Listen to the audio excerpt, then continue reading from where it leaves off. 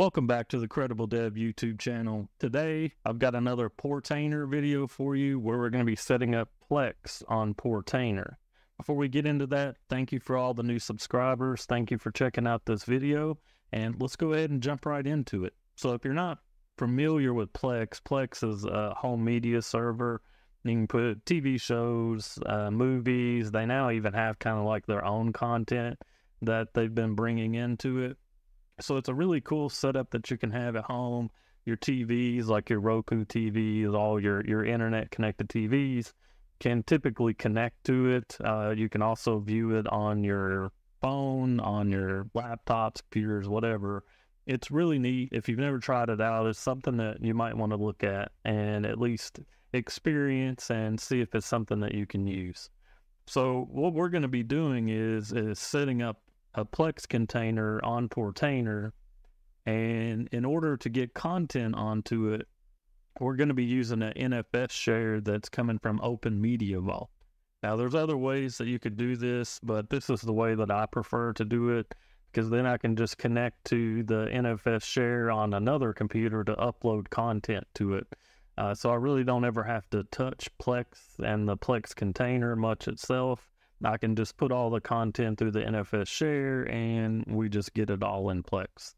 So that's what we're going to be setting up, and we'll actually be starting out with going over the NFS share in Open Media Vault and how that's set up, and then we'll move on to bringing that share into Portainer, so that way when we create our Plex container, we can connect the two together so that Plex is aware and can access that NFS share.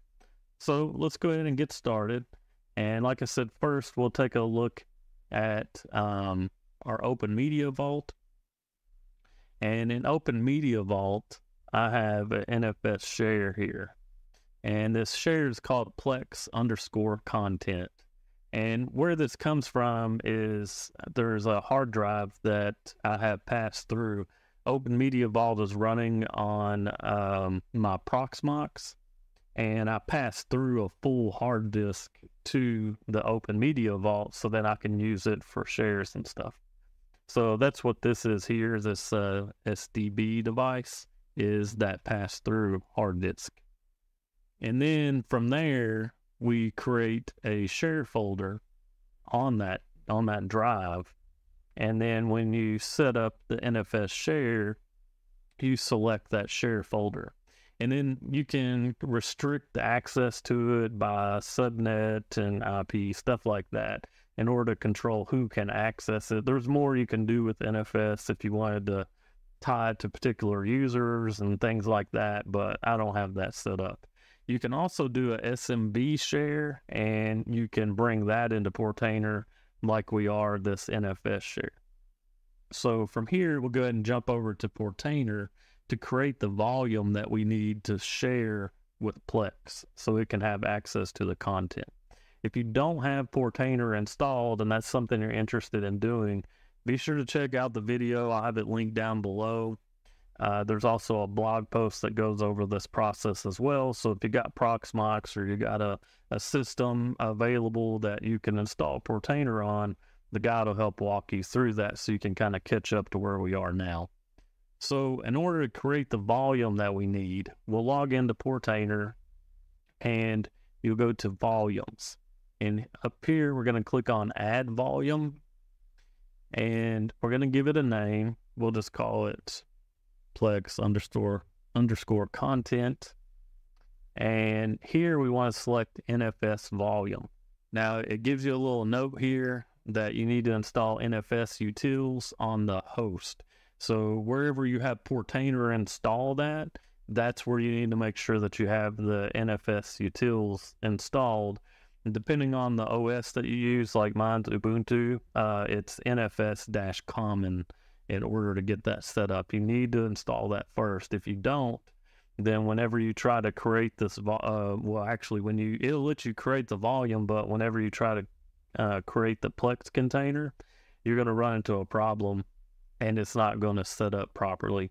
So make sure that you do that first so you can SSH into your Portainer or however you want to connect to it and make sure you get that package installed prior to doing this step. So here, what I'm going to be doing, since my NFS share is hosted on Open Media Vault, is I'll be putting in the IP address of my Open Media Vault server. Put that in here. Now, the next thing that we're going to want to do is the mount point. So that's this Plex content is what we're going to be putting here. And we prefix that with a colon and a slash.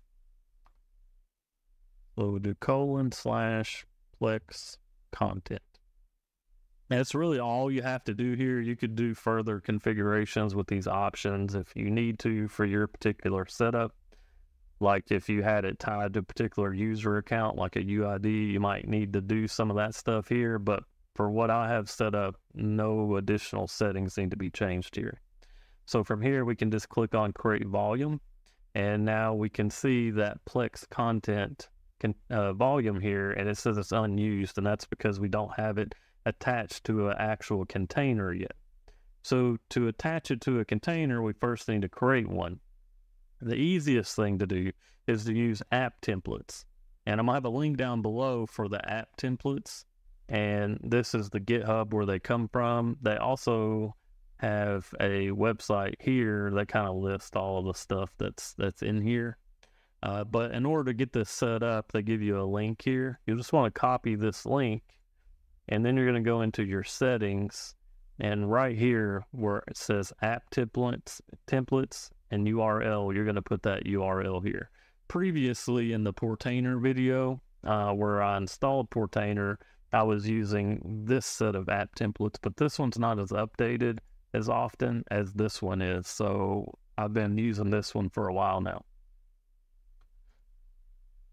So back to our app templates, we're going to search for Plex, and then you're going to want to choose Plex Media Server right here. And you can configure this however you want, change the name of it. If you need to change the network on it, I'm not going to be changing that, but I am going to change the time zone here to Chicago, so that would be Central Time. And then under Show Advanced Options, you're going to want to click this. And here we're going to set up the volume that we just added. And because of the way I have it set up in Open Media Vault, it's just Plex content. I didn't create NFS shares for like movies, TV shows, and things like that separately. The way that I have it set up is it's just Plex content. And then within that, I can just go find the folder that I want for movies and things like that. So what I'm actually going to do here is I'm going to remove this one that says movies and the one that says music. And I'm going to change this to just say Plex content. You can call it whatever you want. And then here we're going to choose volume and click this drop down. And then I'm going to choose the Plex content volume that I just set up a moment ago.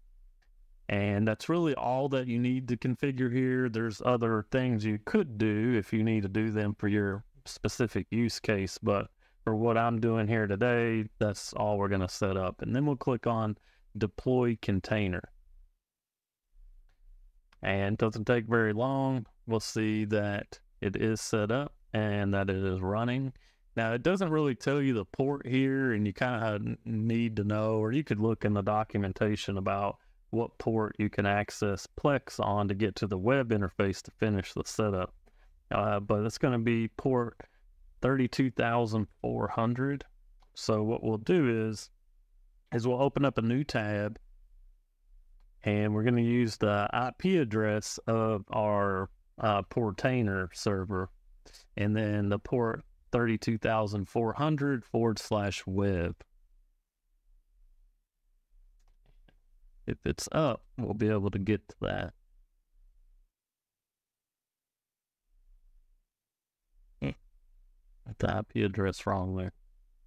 168, not 128. And so if you've never been into Plex before or haven't set it up like I have, you're going to have a few screens that you're going to get to, like about setting up an account and all those kind of things. And it's going to ask you to set up your media libraries. And let me see if I can kind of show you what that would look like. We go to library, manage libraries. So let me remove this library.